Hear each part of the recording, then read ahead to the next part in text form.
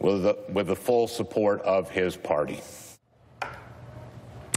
And with that, Al Franken will be leaving office in the next few weeks. Pretty moving 20-minute speech that he made. Very wise. You've been writing about this.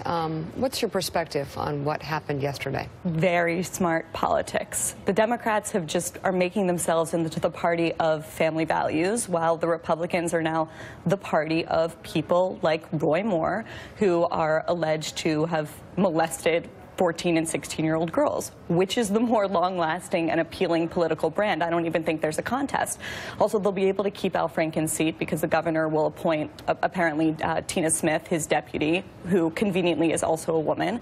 So that's the political question. There's a different question here, though, which is the ethical one and the moral one, and that's much more gray.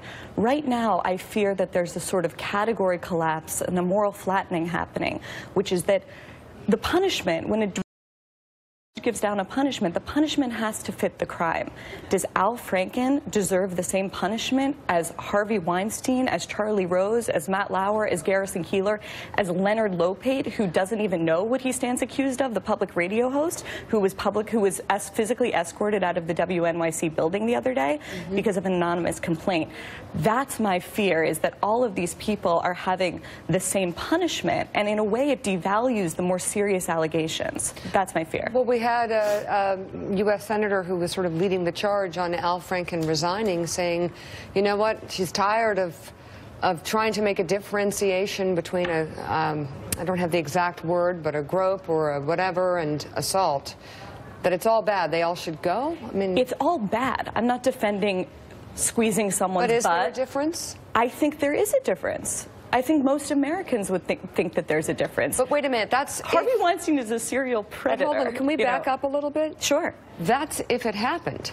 Am I allowed to say that? He's denying that it happened. Right. So am I allowed to say if it happened, or should we just assume it did? But the problem is, in this climate, even asking if it happened is such a risky thing to do, and I think that's dangerous. Barry, were you the one that wrote, because Mika's been reading a lot of columns, did you write that you prefer due process over a lynch mob? Is that what you said? Or mob rule? Yes, yeah. So Mika, to answer your question, can you ever ask any question like that?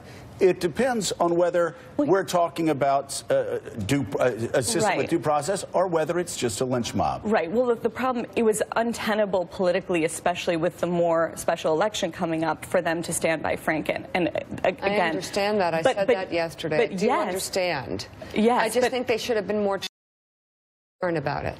Well, also, they could have let the ethics committee investigation play out the way they did for Bob Menendez, who stands accused of crime. I mean, another thing that's happening is that we're elevating sexual misconduct above all other kinds of misdeeds and crimes. Yeah. So I think that that's also another problematic. We asked that question of Congresswoman Speer yesterday, and I said, if Al Franken did this, you'll find out through the ethics committee process. Why not just allow that to play out? And then if something is found, then he should resign after that.